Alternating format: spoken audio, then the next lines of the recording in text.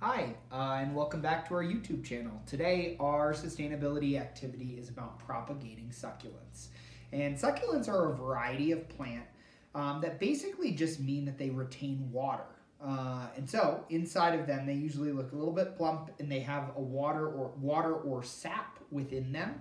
And the reason this is because they grow regularly in dry, arid, temperate climates.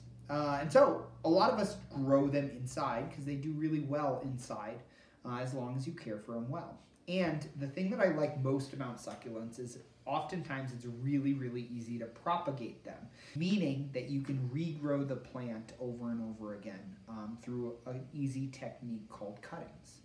So I have a few different succulent varieties in front of me. This is called a silver dollar succulent. This is a jade plant. This is a string of pearls, and this is called a bear paw succulent. So I'm going to show you how to do a few different types of propagation, and hopefully you can try this at home if you have succulents already. So the first type of propagation that you can use is simply taking a leaf off of the bottom of a succulent. And so I've already done this here, and basically you just simply snap it from the edge. And then what you're gonna want to do is set it on this paper towel and let it callus over for about 1 to 3 days.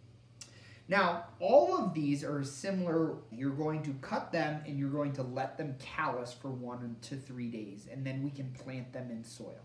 But not every plant you can do the leaf. The bear paw, you can do the leaf, but it's a little less reliable. It's far easy to take a pair of very, very sharp scissors and slice from the stem. And then again, let this callus over for 1 to 3 days. Same here with our string of pearls.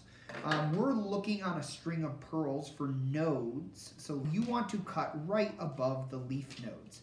But on this, you want to make sure that you have at least 4 inches of plant to cut, and we have just about that here.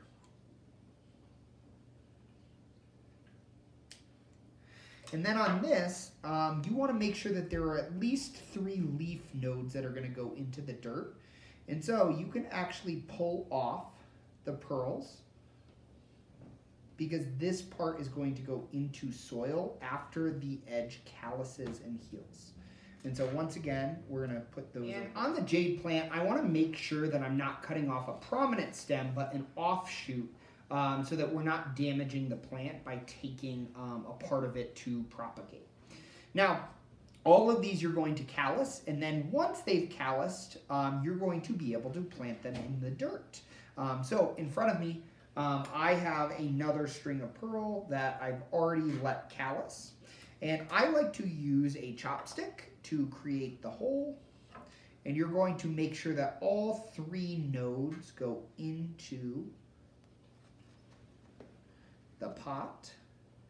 Cover it very gently up with dirt. And you could actually put multiple cuttings in there if you want. And then the goal is to water it just a little bit. So you don't want any pooling, but you do want the surface of the dirt to remain damp. Now, it takes about 3 weeks for succulents to grow their roots, specifically string of pearls. And after 3 weeks, if we wanted to transplant this to a different container, like a pot, we could certainly do that as well. The other thing that's kind of neat is with the jade plant and with the string of pearls, you can actually propagate them in water as well. So you can take a cutting and place it into a mason jar of water, which we've done several times on this channel before, and slowly but surely you will see those roots growing again.